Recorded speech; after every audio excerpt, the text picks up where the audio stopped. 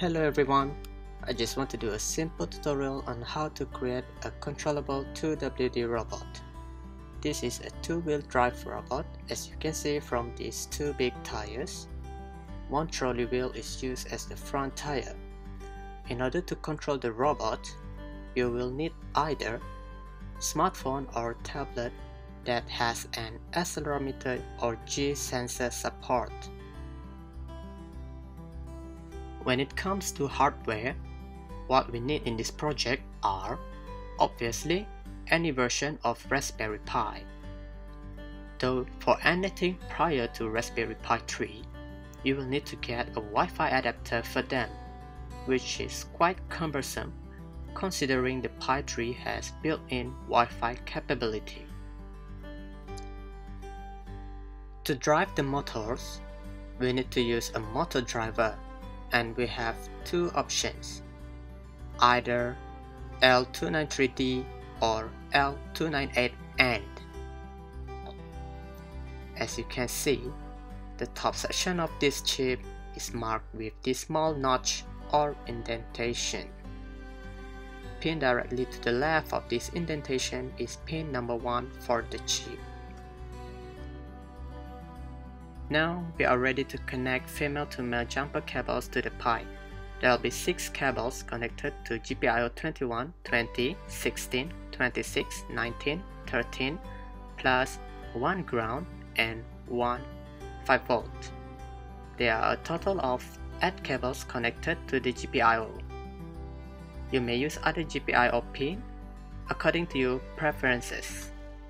Now we are ready to connect the Raspberry Pi to the chip. The 5V will go to pin 16, GPIO 21 to pin 1, GPIO 20 to pin 2, GPIO 16 to pin 7, GPIO 26 will go to pin 9, GPIO 19 to pin 10, lastly GPIO 13 to pin 15. Just make sure everything is connected properly.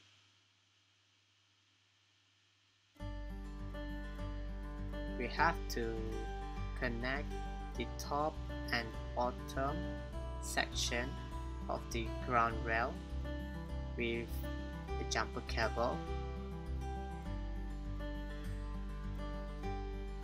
Therefore, we could connect our ground pin of the chip to the ground rail. The ground pin of the chip are pin 4, 5, and 12, 13. Just follow exactly as what I am doing.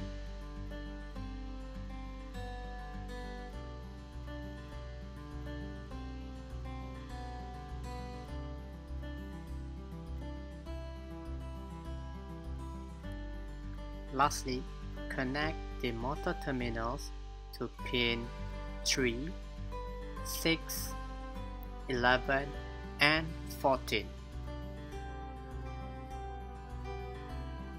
Finally, we connect the positive terminal from our batteries, from our battery pack to pin number 8 of the chip.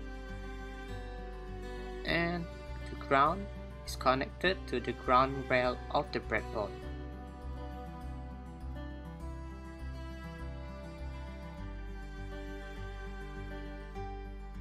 For controlling the Pi using mobile web browser, we need to have some kind of protocol to allow communication between the Pi and the browser.